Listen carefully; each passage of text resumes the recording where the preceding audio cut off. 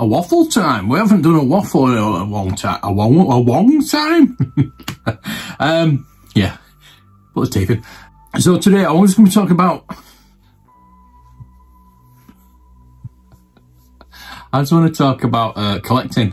Funnily enough, yeah. These waffles were meant to be kind of a how to collect. I think what I want to do, I was initially going to do, because it's the first waffle of the year, I was going to do it from the top. Basically how to collect. So if you want that, let me know. Definitely want to do that. Might be as a video. I'll go through as a rundown on a video instead of doing and just showing. I don't know. We'll see. We'll see. Let me know. Again, please do let me know in the comments, because I want your feedback. I want lots of feedback. So today we're just going to be talking about collecting, and I was thinking, I was watching. I'm not in the middle of the screen, am I? I was just watching. I know it's a bit of a different angle in it today. Leprechaun. I was watching a live stream.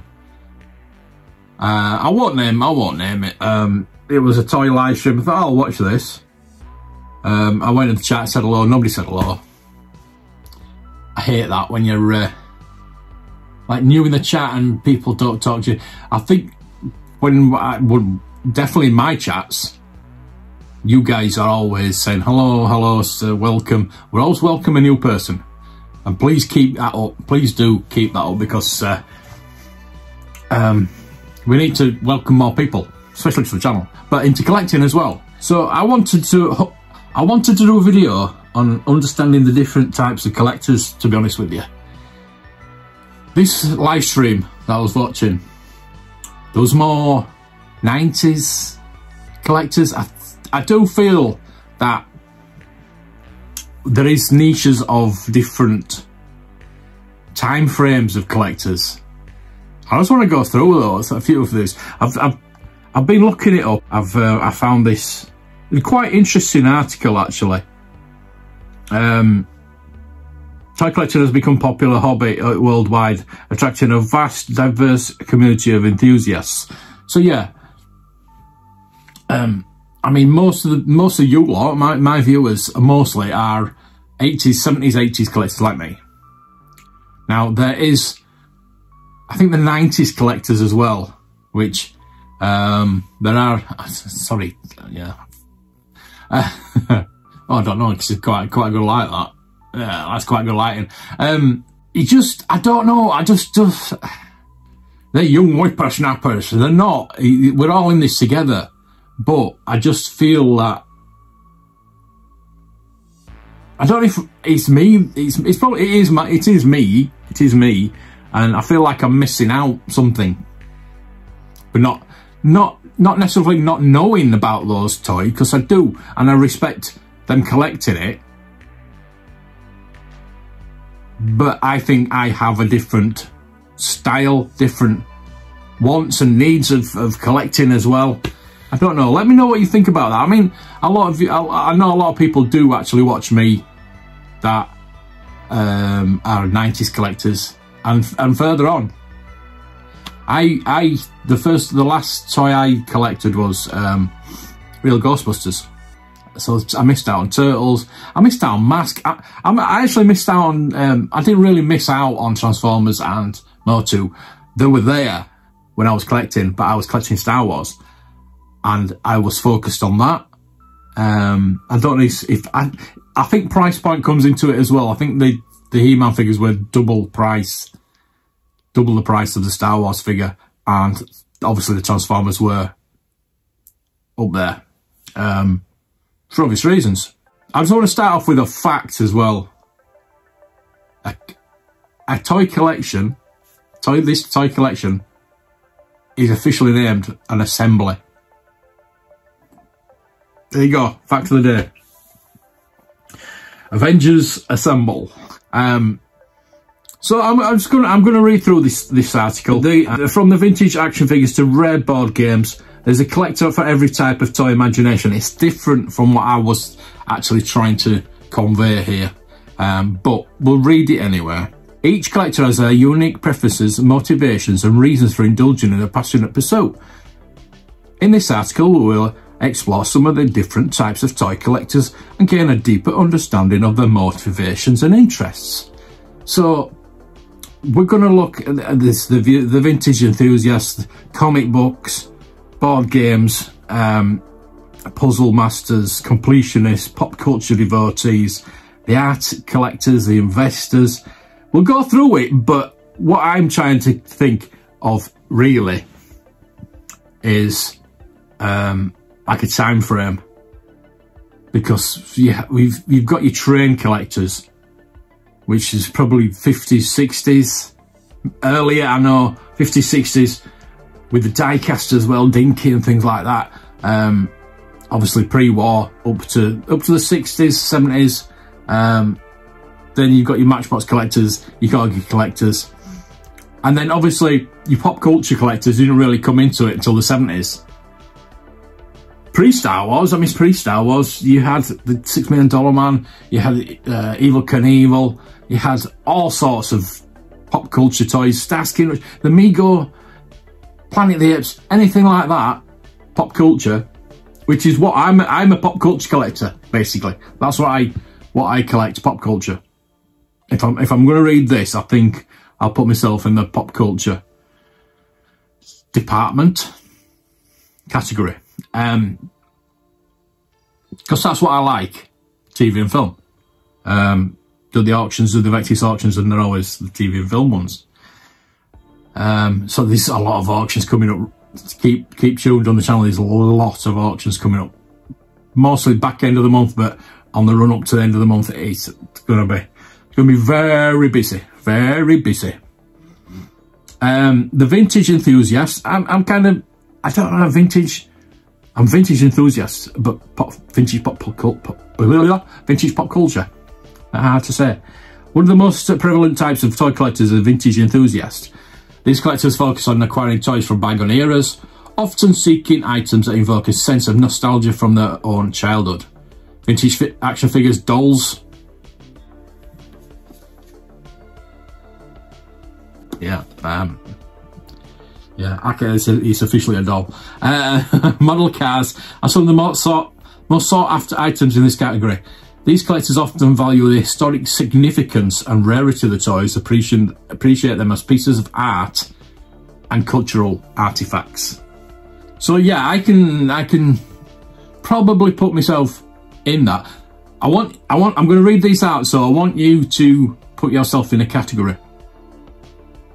I know most of you be the same category as me, but you know, there might be some people out there that comic book fanatic. Comic books have captivated audience for decades, and comic books collectors extend their passion to toys. I mean, you can collect toys and comics. It doesn't really, you can collect more than one thing, can't you?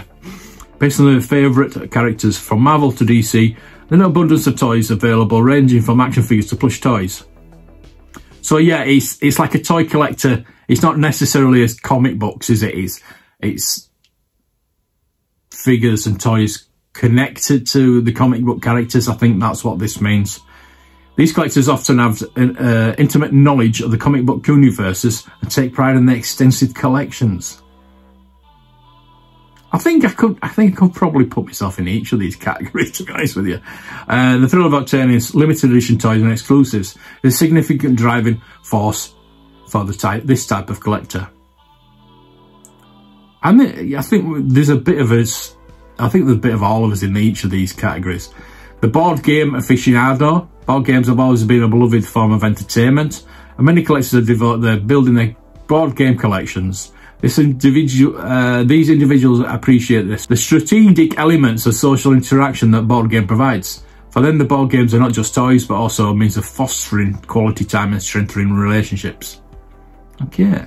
I won't go that far. I was an only child, and I got so many board games, and I never played them because I was by myself. The benefits of board games are family bonding and engaging in family activities cannot be overstated. These collectors actively seek out new releases, limited editions, vintage board games, and that hold a historic value. I do look for old board games. I don't like the old board games, Waddingtons, things like that. And things that, I mean, I usually find a game that I've never seen before and I didn't know about, which I love. Exploring the fascinating history of classic board games also adds another layer of interest for this type of collector. So yeah, board games, huh? Puzzle Masters, this one's for Kat. Puzzle games have long been hailed the ability to provide stress relief to promote mindfulness. This therapeutic aspect attracts a significant type of toy collector, the Puzzle Master. These collectors find solace and relaxation and intricacy of puzzles, whether they're jigsaw puzzles, brain teasers or 3D puzzles. The therapeutic power of puzzle games of stress relief is well documented, making them an appealing choice for those seeking a mindful and calming hobby. That's Cat, definitely. Definitely. The Completionist. Well, sometime, maybe. The Completionist is the type of collector who strives for completeness. Funnily enough, yeah. In their toy collections, they're not satisfied with just having a few items from a specific line. I kind of am. If I go after one line, I want to get it complete, obviously. But I would rather have little bits from each collection than, I don't know. Well, it's a mixture. Their goal is to collect every variant, edition, and accessory available. This type of collector often invests significant amounts of time, effort, and resources to track down rare and hard to find items. This is what being a collector is about. Tracking things down. That's what collectors. That's what's been. I mean, yes, searching eBay for hours is trying to track them down, but these other resources and reading and finding out which things you'll need for your collection. And if you're going to collect something, I always say, get a guidebook first, just to teach yourself what is in that collection, basically. The satisfaction of completing a collection is the ultimate reward for the completionist. Now, I've just completed the episode 1 line. I got all 50 figures. Now, I've got 4 accessory packs. There is another 4 accessory packs. But they're very expensive and quite hard to find. Not going to go after them. I mean, I could go to get the vehicles and all the other bits, but yeah, I'm quite happy with the 50 figures that I do have. Yeah. I mean, if I found them at a decent price and, you know what I mean, yeah, I would probably pick them up. The pop culture devotee. That's me. I think this probably sums me up. We'll read it and find out. Pop culture is a powerful force that influences our lives in countless ways. Some toy collectors focus their efforts on collecting toys that represent their favourite movies, TV shows, or video games. These collectors are passionate about their characters and storylines that have captured their hearts. From Star Wars to Harry Potter, there's no shortage of toys available for these dedicated collectors, which is true, but there's more than Star Wars and Harry Potter. But I can see what it is. I think that sums me up pretty much. The artist collector. For some collectors, toys are not just objects to be displayed there, but canvases for artistic impression or expression. Probably a bit better. These artists transform plain toy figures into unique works of art through customizations, repaints, and modifications. Unless it's Star Wars. The artist collector sees the toys as a blank slate. An opportunity to showcase their creativity and individuality. They're customised, basically, aren't they? These one-of-a-kind creations often become highly sought-after pieces in the collector community. Definitely. The investor, last but not least, we have the investor. This type of collector views toys as financial assets and potential investments. There's a bit of me in there. The bit of me with the dealer part of me from God knows when. I firstly look for myself, but if I see something that I know I can flip for more, obviously with my knowledge, I use my knowledge to know that I'm going to get money for it. It's not really it's not, I don't see I don't see my collection as an investment, but I kind of know the value of it, because I have to from when I was a valuer, and just to do these videos as well. A lot of people like the value videos. I need to get back to doing those. So knowing the values, it helps. It helps, but it's not for my financial gain, unless, like I say, I see something that I don't want for myself, but I know that I can flip it. It's like the Kung Fu, the black belt game that I got the toy for. I got it for £12. I loved it because I used to have it, and I've forgotten all about it until that minute, until I saw it again, and I wanted to keep it. So I showed it, and somebody offered me a lot of money for it, and I had to really think about it. It's a rare piece, and I probably will never see. Well, I probably will see one again, but it's just, yeah, it's probably one of those things that you regret selling in the end.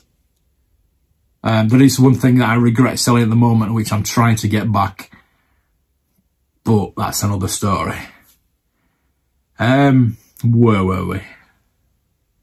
They carefully research market trends, anticipate future demands, and make strategic purchases with the hope of realising a return of the investment. I don't do that.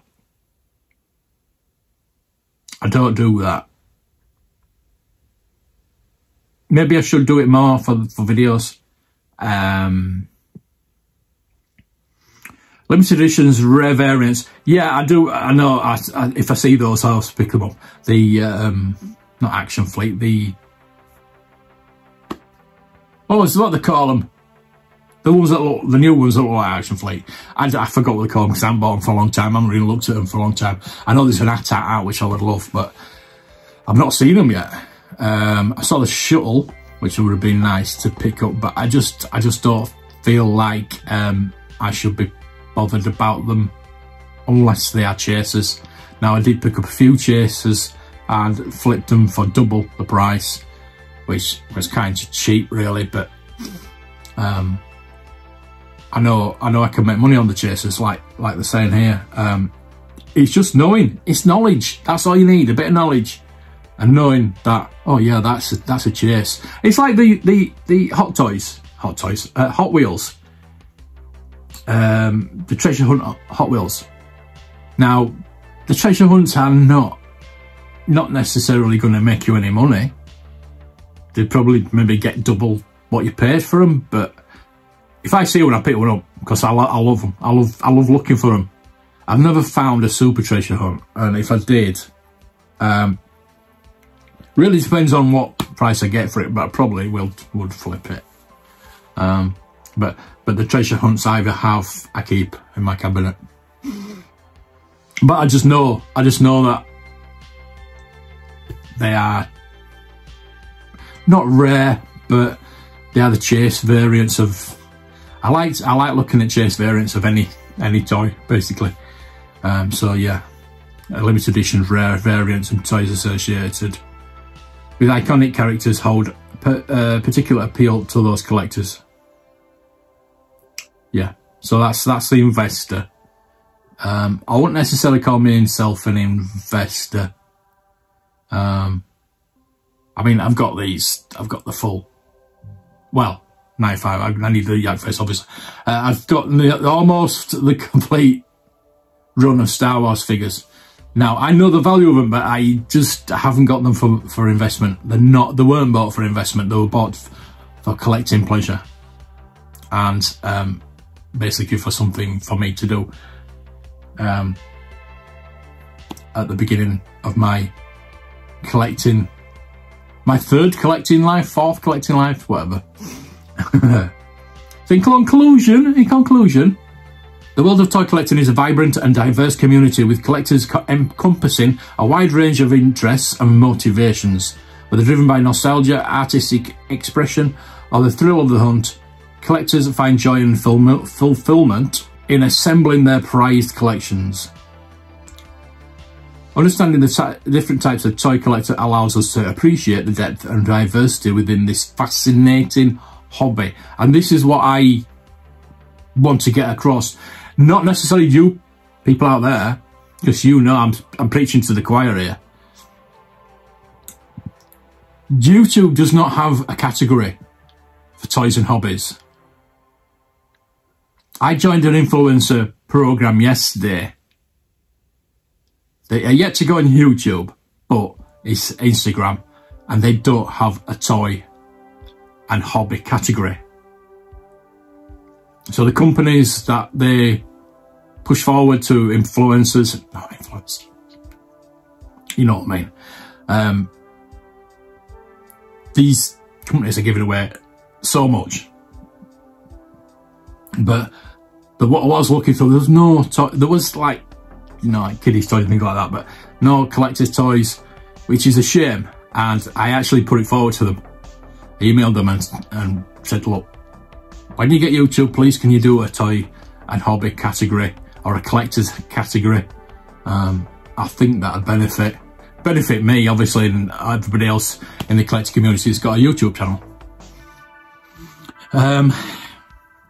Click here to read about the benefits of board games.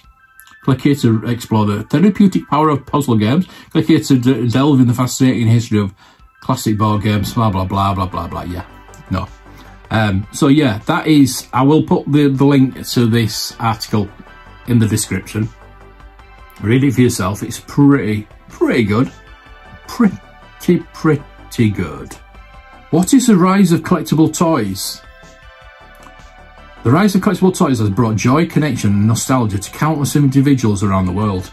The act of collecting these items provides a sense of accomplishment, taps into our innate nostalgia, preserving cherished memories for a lifetime. There we go. That is a very good paragraph to end on, I think, there. So, next time,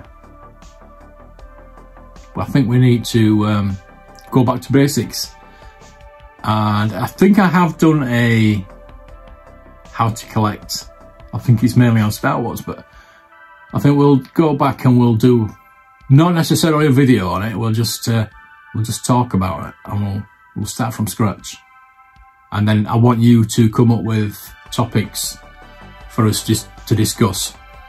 Don't forget, I'll be doing the Breakfast Club most mornings, I think. If I'm not busy, we'll be doing a Breakfast Club, so we can talk about the daily news or whatever as we get up. So thank you for watching. I really appreciate it.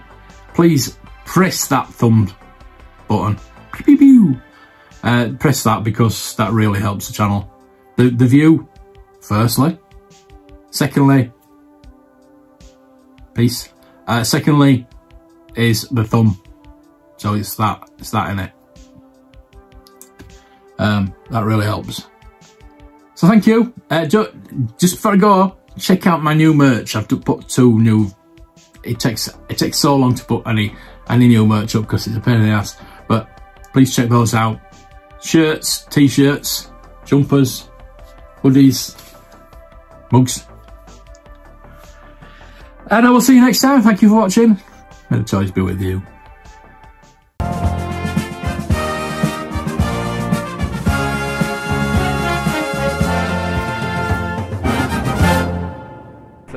The interesting thing is they call it pyroprocessing, but it's a molten salt process. They're dissolving this thing in a molten salt, and they're doing electrochemistry on it. Why don't they call it molten salt? Cut.